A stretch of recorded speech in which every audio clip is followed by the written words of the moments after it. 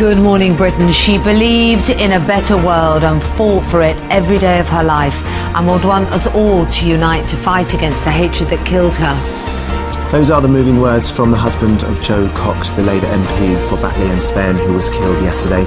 Colleagues have also been paying tribute. She was someone serving her constituency and doing such great work for the country. I just think, you know, the world is a darker place without Jo in it. Jo Cox was shot and stabbed outside a surgery she was holding in Birstall in West Yorkshire.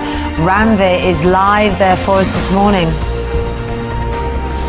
This is a community still in shock and in mourning, a community that came together last night to remember their MP. She was only elected last year, and a community that has questions about why she was so senselessly killed.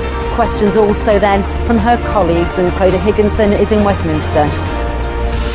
Campaigning for the EU referendum has been suspended until at least tomorrow as politicians on all sides come to terms with Jo Cox's death and also contemplate their own safety. Police are questioning a man known locally as Tommy Mayer, shown in this video being arrested moments after the arrest took place. Well, all morning we're going to be reflecting on Jo Cox's life and speaking to many of those who knew and loved her. Friday, 17th of June 2016, live from ITV Studios in London. This is Good Morning Britain.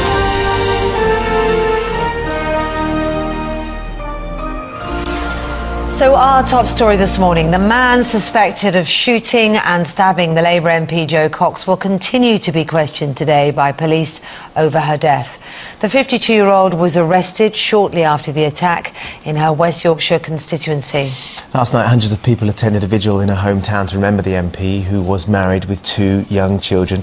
Her death has shocked Westminster and led to a suspension of campaigning in the EU referendum until at least tomorrow. Ranveer is in Birstall in West Yorkshire, where Jo Cox was killed yesterday. Ranveer, we're all in shock here, and I imagine the community is reeling there.